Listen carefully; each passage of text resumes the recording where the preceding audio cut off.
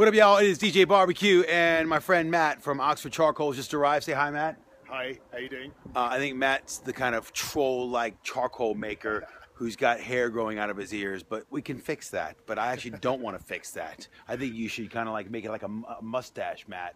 I did start plaiting it once, but yeah, the wife was pretty unhappy, so I had to get rid of that. Hey, at least you got a wife, you know, who's okay with that.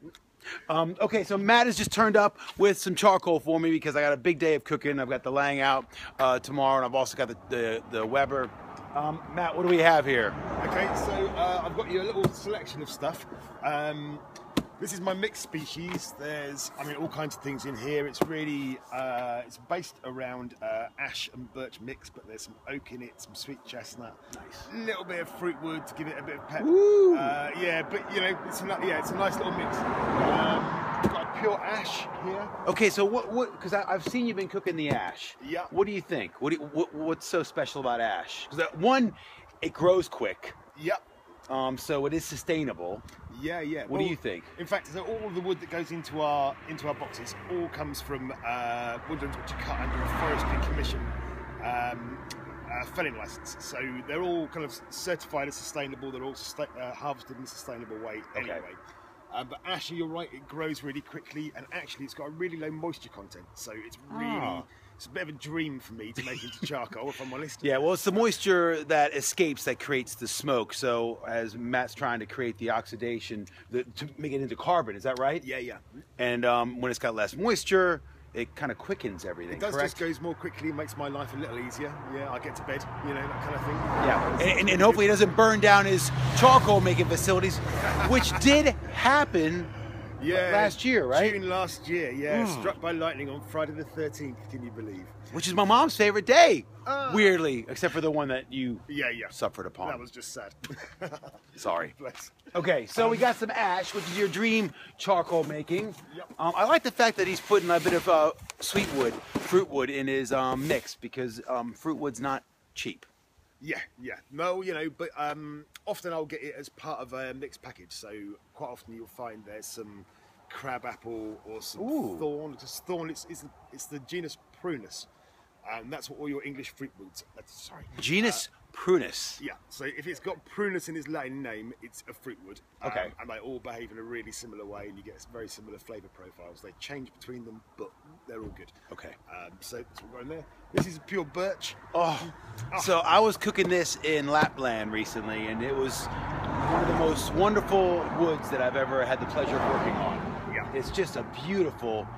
It's almost like close to a fruit wood. It's almost quite sweet, right? Yeah, yeah, it is. And it has a kind of mineral nature to it as well, I think, which I think works really well with grass-fed animals. Okay. So I really like it with lamb, things like that. So birch and lamb. I did reindeer.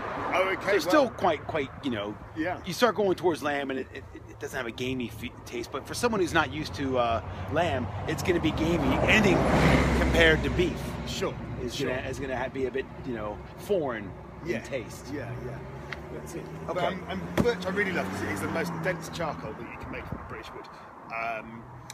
It's kind of bizarre because the wood itself is not very promising. You know, it's quite a light timber. Yeah. And it seasons really badly, so often it rots before you get it dry if you want it as a firewood.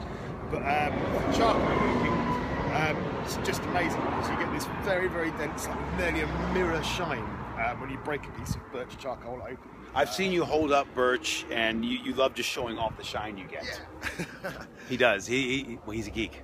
And, no, I am. Yeah. Yeah, which I thank you for being a geek, because then we can geek out about charcoal. So it doesn't season well, but it cooks well. Yeah, yeah. And that's the beauty of making it into a charcoal, actually. So when I make a birch charcoal, I keep the temperatures fairly low, so you keep a bit of the volatile left in the wood, so the flavour sort of carries through into the charcoal. Okay. If you cook it up too hot, if you took that to maybe sort of 600-700 degrees, you'd find you had lovely burning properties, but the flavour would really be good. Okay. So yeah, so you're trying to keep the flavor in the wood. Yeah, yeah. Because there is flavor in fuel, and I think people forget about that because, like, well, you've been going indoors in electricity and gas, but that's only 70 years. Before that, these were the men that you relied upon, because fire is one of the greatest gifts to mankind. And the charcoal makers were, back in the old days, did quite well. People needed to cook on charcoal, especially in London, because it was, charcoal is smokeless, really. It is, yeah. And what they call London the Big Smoke, and there'll just be soot everywhere. So because of coal and things like that, but charcoal's good. Oh yeah, well, and the thing I love telling people about charcoal, particularly when you're recording me on one of these little things, is it's the first industrial fuel. You couldn't have metal without charcoal; would never have happened. There we go. Never have so you wouldn't have the phone. You wouldn't have this.